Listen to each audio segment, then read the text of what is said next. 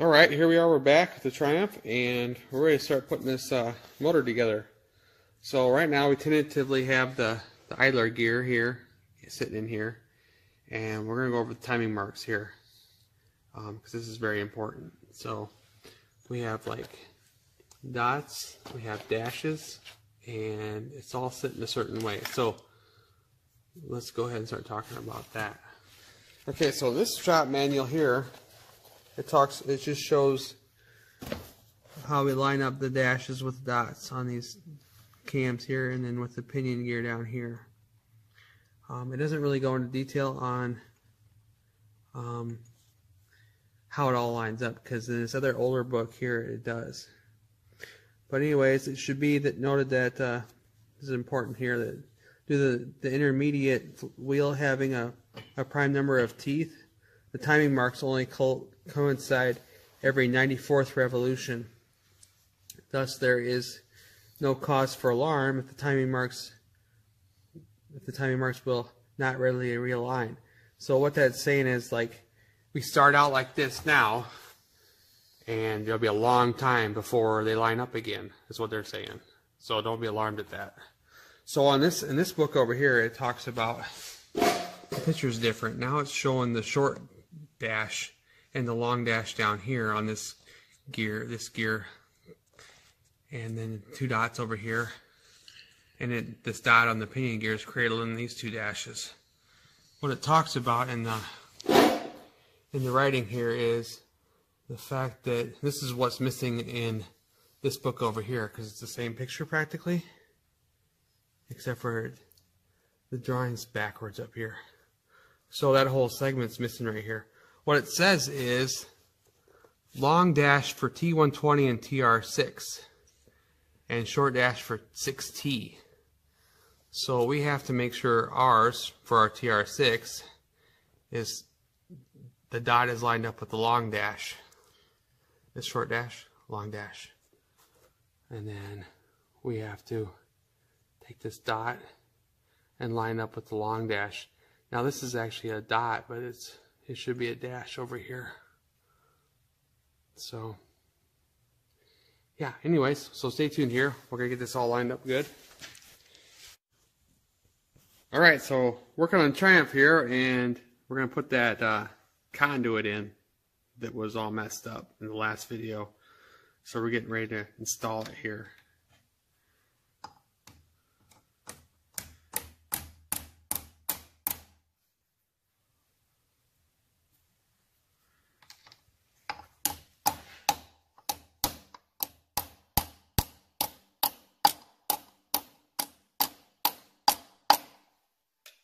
Is it going? It looks like it is. Yeah, I can't tell if it's all the way down in there. No, I don't know the height it's supposed to be at. So I mean, we gotta, like, you know, test fit probably the cylinder and all that great stuff here. Make sure it all engages right. So stay tuned here. Alright, getting close here. Oh, sounds like it's bottoming out. Yeah, didn't take much. Now it's in there. There we go. Alright, now off to some more stuff here, putting this thing together.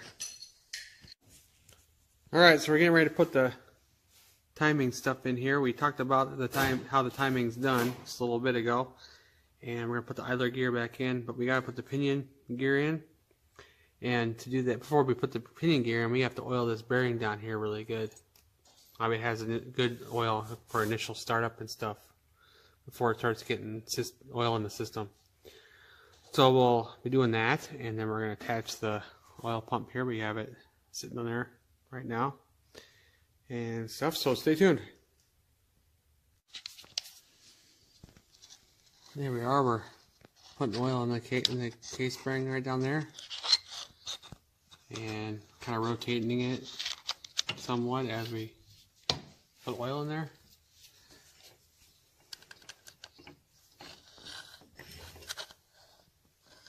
Oops, there we go. Now you can see. Alright.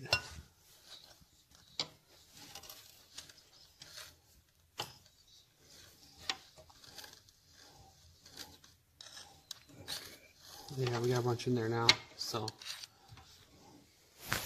there we go. The important part is that we have some in it. Yeah. So anyway, stay tuned here. And we're gonna make sure we prime this hole here too. That sends oil into the crank. And then we're just gonna put a bunch in there. Call it kind of good. It'll hold quite a bit. Yeah, because you gotta fill up that whole trap in there, right? Yep. So anyway, it'll hold quite a bit. That way it's not dry when we go to start it, and then finally it gets some, which could cause galling and stuff without having nice oil to begin with. There we go. We got the washer in there first, and then now we're going to put the pinion gear on here.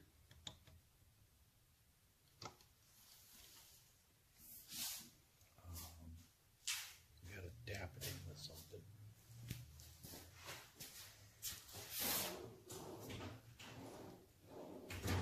Yeah, so it's kind of like an interference fit, so we got to drive it on while getting in the groove there with the key.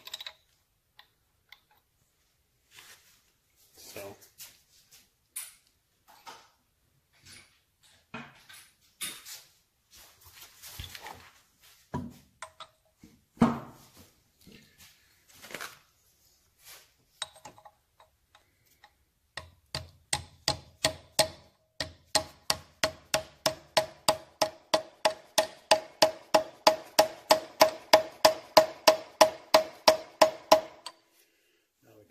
Now we can pull it in with the nut. right, yeah, then we'll put the new nut on and pull it in the rest of the way.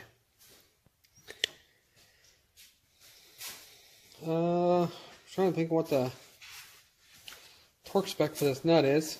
Don't have it offhand here, so I can look that up. It's in the first few pages, right there, the torque. Oh yeah, so in the manual here, it talks about all the different torque specs here.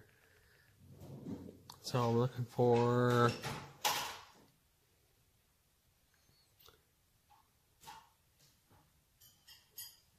no, not in that group. Huh. Well, stay tuned here. I'll look for this here. Alright, so I got like 3 different manuals here. This is a aftermarket manual that I got from a Triumph dealership. But it's a real one. It's just a reprint of everything else. This is an old manual from way back. Covers everything from 1963 and on. It's a Haynes. So this is a Haynes manual. And then this one here is a Haynes manual as well, but it's a newer version here. And it covers everything from 63 to 83 also. So it's pretty much written the same way. What I'm getting at is, in both segments in both this book, I found the setting for the crank pinion nut. But this is going to be interesting because what it says here is, replaces the crankshaft pinion securing nut, which may otherwise obscure the timing mark. So we got to make sure we have it lined up so we can still see that mark on the pinion gear. This has a fully normal right hand thread and should be tightened fully. But they don't suggest or say anywhere what the actual spec is for this nut. So I guess we're going to tighten it down to 60 to 65 foot-pounds probably. And that should do it. And we're going to make sure that one of these points does not obscure the timing mark. We'll find it. But we'll find it first and go from there. So, which I think we have it covered up right now. We can't see it. I can back it out. So anyway, yeah, stay tuned here. We'll be working on this for a little bit here. We'll put the intermediate gear on first. So stay tuned. Okay, we haven't got this in there tight yet, but we had just put the idler gear in here and we have it timed perfectly, so we don't have to worry about losing it once we get this tight. But it'd be nice to be able to see it when we get it tight. Otherwise, we got it all timed properly. Dot to line. Dot to dot. Dot to dot. And that's what it shows here. Yeah, and it shows it in this manual. Now this is dot to line, dot to dot, and the dot between the lines. Right, exactly. Now this only happens once every 94 revolutions. So once we move it, we're not going to see it again. But we know right now that we have it set. So when we go to turn it around a couple times and it doesn't line up again, we won't be alarmed because that's what that means. I think we want that tight. Yeah, we're going to want it tight. So how about E? Really? 80? Okay. 70? Well, yeah. I mean, we don't See want. what 70 feels like. We don't want to rip. I don't think 70 is overdoing it. Okay, let's go 70. Well, right now we have it securely with the socket wrench and stuff. But how secure is that? We don't know. But we know if we torque it down to something at a certain rate, we should be really good at keeping it tight. So we're going to go to in increments, but we're going to go to 70.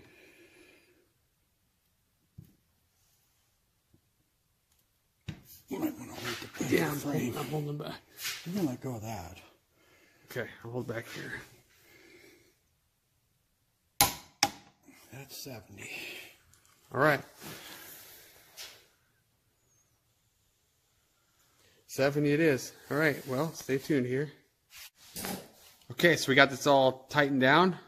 We went to 70 foot-pounds, and then we tightened the nuts on this. They were at 5 foot-pounds. They're kind of a bugger to do because the pump body just kind of like blocks off, you know, the flats here, and you got to be at like a weird angle and stuff. And yeah, anyway, we got it without damaging the nuts very much. And then anyway, I guess what's next is we're going to be working on the timing cover here and putting in the seals and stuff. There's 2 seals. Yeah, remember back when we were taking this apart, we had one of these were backwards. So Yeah, the seal anyway, when we got to it was like this, all the way in. And it was backwards. This is backwards. Because pressure's on the inside of the case trying to blow out. So in order for that to work that way, this part of the seal needs to be this direction so it blows this. It can't blow against. right. If you turn it the other way, when pressure goes in here, this will just open up and let it escape. So it's got to go this direction. Down here, we got pressure coming from here, and it's going across to here, pushing oil through this, and this goes over to the pressure relief or pressure oil sending light. But it goes from the tank, goes through the pump, and goes into here. And then it goes, the other one goes straight across, and this is a pressure relief valve. Right. But this is actually where the oil comes from the pump. It pumps down and comes out of there.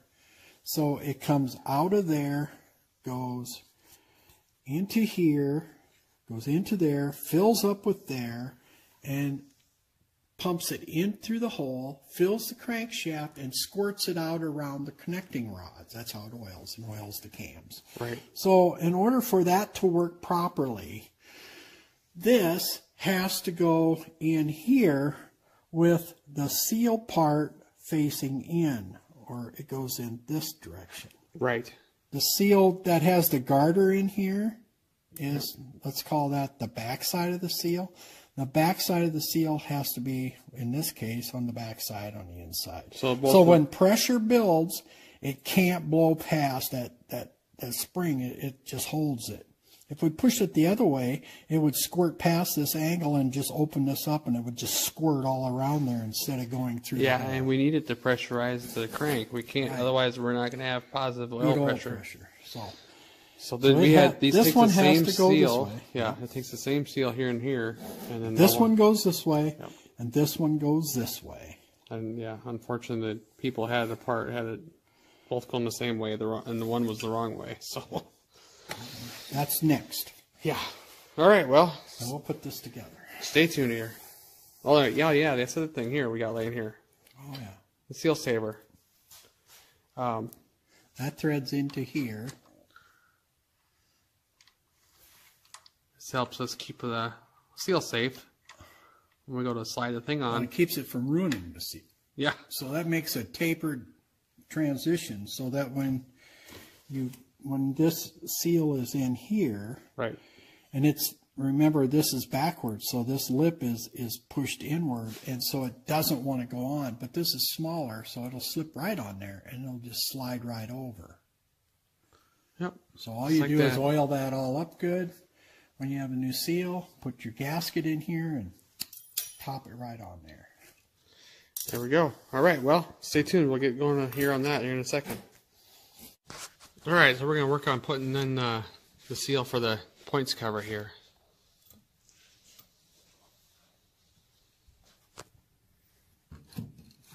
Fancy little seal driver.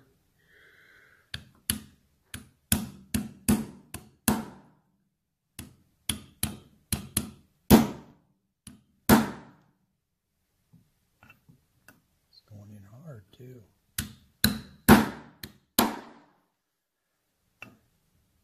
Wow. Wonder if we should press it in. Yeah, we could do that. You have more control this way, but Do we? maybe. All right, well, stay tuned here. Yeah, well, it's not going in real easily. It's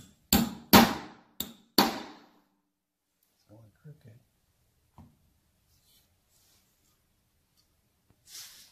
Gonna press it. Okay.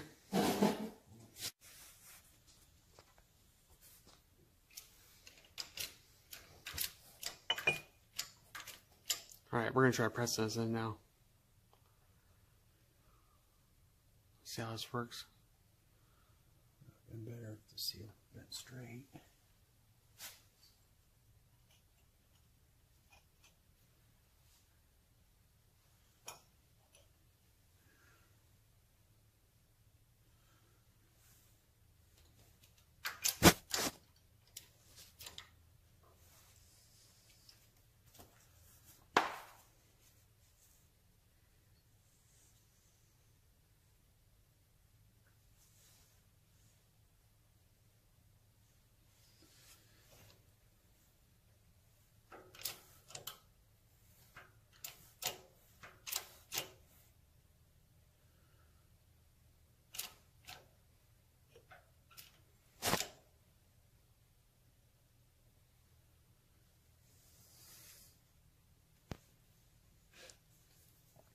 Did it move?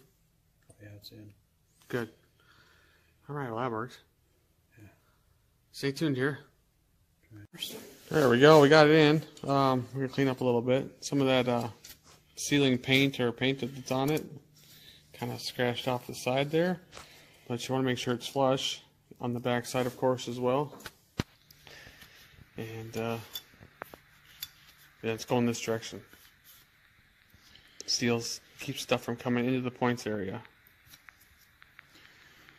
So flush right here, yep. So next we'll move on to the other seal. So stay tuned here. Alright, so we're working on starting to get this one going, and we gotta drive it all the way in there, and it gets held in with a retaining ring, even though it's gonna be a press fit as we go in with it. Yeah, we gotta find something that's the right diameter. Alright, well, stay tuned here. Here we go. Back.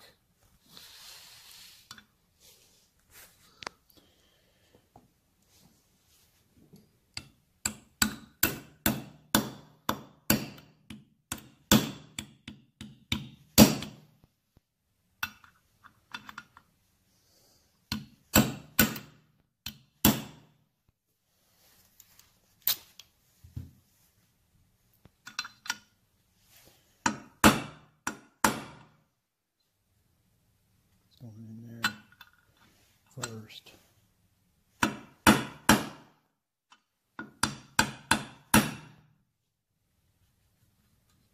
Going in.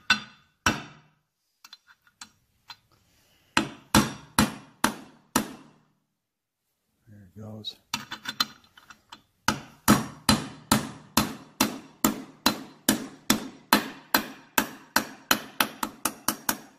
I think I heard it bottom out. Yep, it did, but I just want to make sure it was square.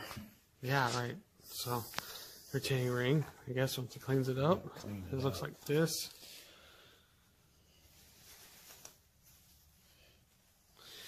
So, And there's paint inside too.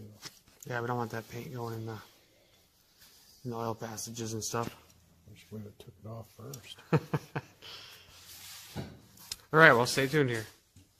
There we go. Now we're just going to put some oil on the seal itself so it doesn't get any damage when we go to put it together.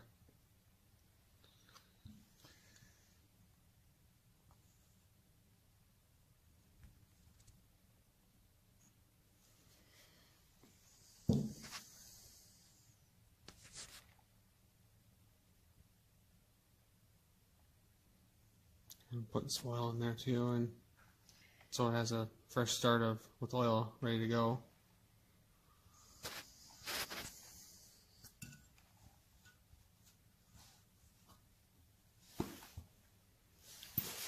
So yeah, then we're gonna put the retaining ring in. We'll be able to put the thing on the motor next.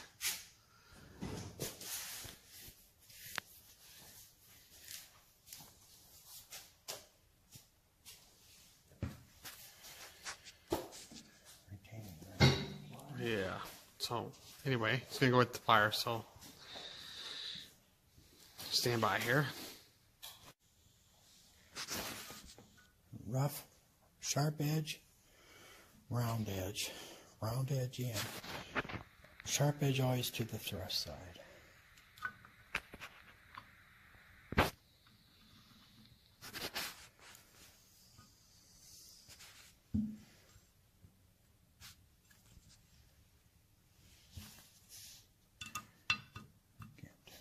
Up there or not? Yeah, it's in there. Yeah, looks like it's all in. It's in. Okay.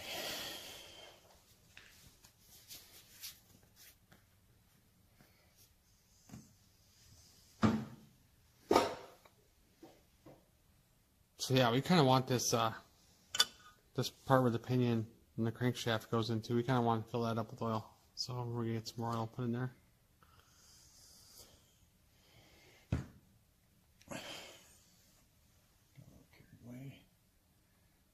That's okay.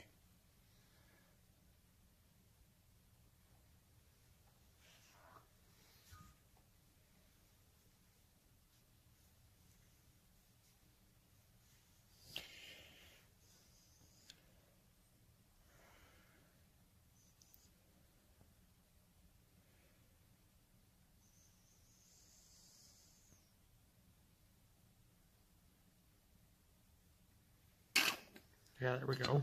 And then idler gear, Around. yeah, a little bit on each gear too as well.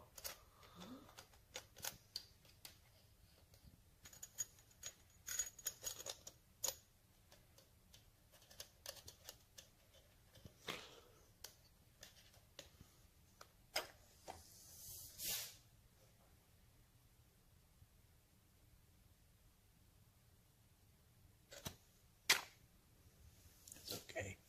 There we go.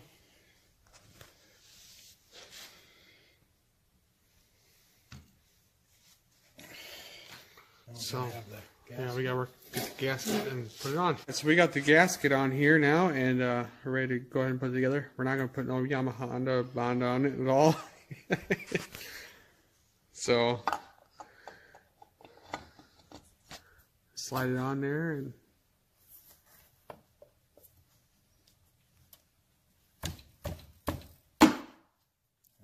there it goes. Then we just put the bolts, screws in here. So.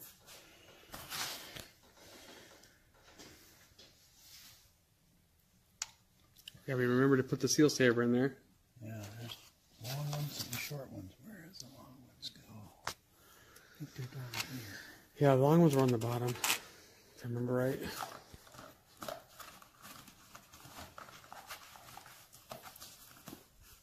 And then, yeah. We're kind of putting them around the outside here. Pretty ones up on top. Yeah, our nice ones up there.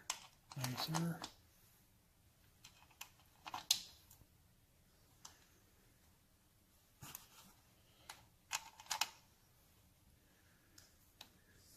And the original finish on these screws were back in the day were Phillips. They didn't really do the Allen head stuff until 1979. what you've seen in some of my other videos. About a 79 Bonneville had all that stuff on it. So.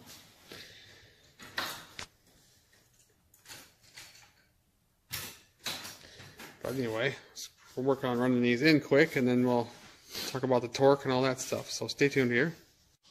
Alright, so we're going to torque these down. 1/4 inch screw, it's suggested at 96 inch pounds or 8 foot-pounds. It doesn't say in the book really what the spec is, but we're going to have a hard time with that. Yeah, maybe even just running it with an impact wrench. Could get out of control, but if you do one of them handheld hammer ones, a couple taps, probably should be able to lock it pretty good. It's going to jump out.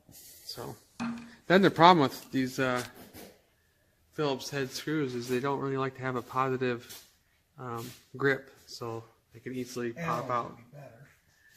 And Allen would be better, and that's probably why they went to it later.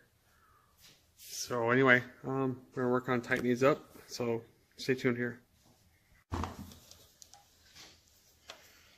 Alright, we're going to use the handheld one.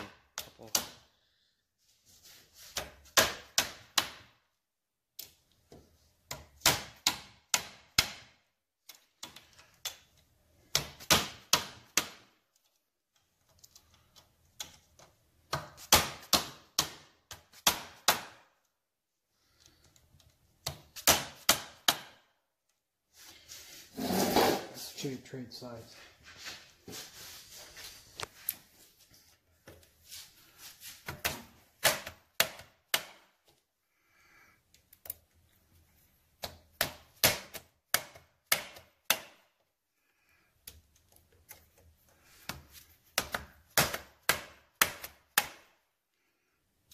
And then back where we started. There we go. Got it all in there. Well, it's kind of this segment here. Next we'll be working on the transmission. Then we'll work on doing the primary on the other side, of course, and then we'll do the top end. We'll move on to putting the rear fender in and the battery box, and then so on. So, I mean, we've got some stuff coming up. So, hope you enjoyed this. This is pretty exciting, getting this close. So, we gotta hurry up and get this done so we can move on to other stuff. We got some other things we want to do yet. So.